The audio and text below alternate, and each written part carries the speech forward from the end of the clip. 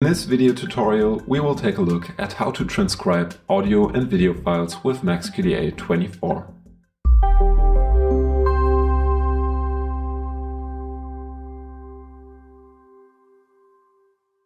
In MAXQDA 24, we can either transcribe audio files automatically using the new automatic transcription feature, or manually create transcriptions of audio and video files directly in MAXQDA.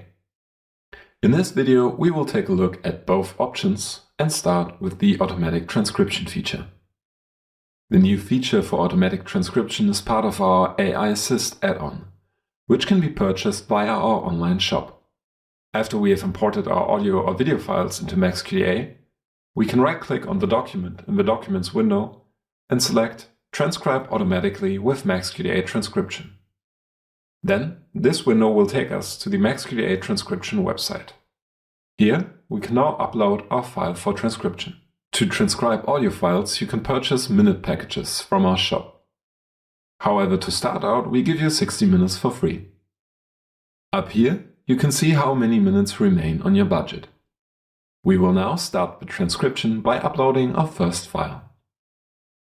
In order to increase transcription accuracy, we can now also add our own vocabulary of special words or phrases here. Furthermore, we can add the pronunciation of words. And when we click this button, the transcription will start and the progress is displayed here. Once the file is transcribed, we can download the finished transcript via this button here. This transcript is optimized for MAXQDA, and all we need to do now is switch over to MAXQDA and link our audio file to the transcript.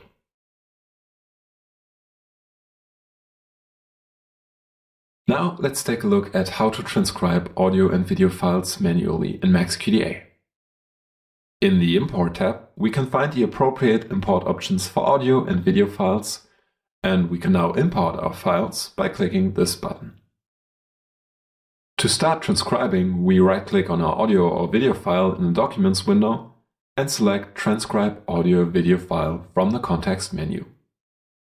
MAXQDA then automatically switches to transcription mode. In this mode, we will see the audio file displayed in the multimedia browser at the top. Below the multimedia browser, we can see a document browser window into which we can type our transcription. And in the transcription settings window, we can adjust the settings for our transcription. We can now play the recording by pressing F4 or clicking the play icon. Thank you for participating in our interview. In our study, we are particularly interested in your work-life balance and well-being. If we press F4 again, the recording will be paused. Meanwhile, we can start transcribing in the document browser by typing in what we hear in the audio file. When we press F4 again, MAXQDA jumps back a few seconds in the recording so that we can listen to the last segment again and compare it with our transcript. We can adjust this rewind interval in the transcription settings. And if we click on this icon here in the multimedia browser, we can additionally bring up the control panel that allows us to adjust the volume of the audio file and the playback speed. In our study, we are particularly interested in your work-life balance and well-being. In the following, I would like to pose some questions regarding your daily routines. First of all, could you describe a typical workday in your life?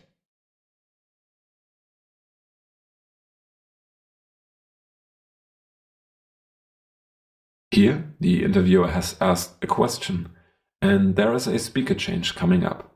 If we activate the automatic speaker change function in the transcription settings, a timestamp is now set when we press Enter.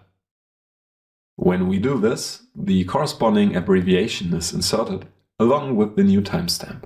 In order for MAXQDA to correctly recognize the speaker changes, I have placed an I for the interviewing person at the beginning. Now we press F4 again and listen to the answer of the interviewed person. Describe a typical workday in your life. Well, a typical workday in my life. If we want to transcribe focus groups with MAXQDA, we can also define multiple speaker abbreviations, which we can edit in the transcription settings.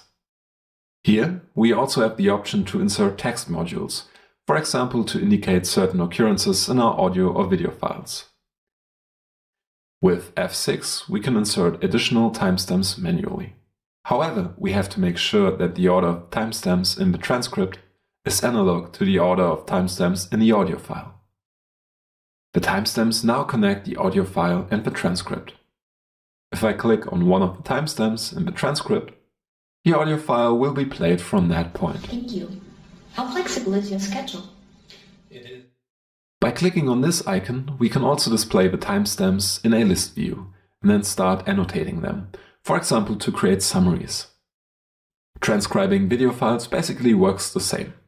The only difference is that with video files, the video is also displayed in the multimedia browser.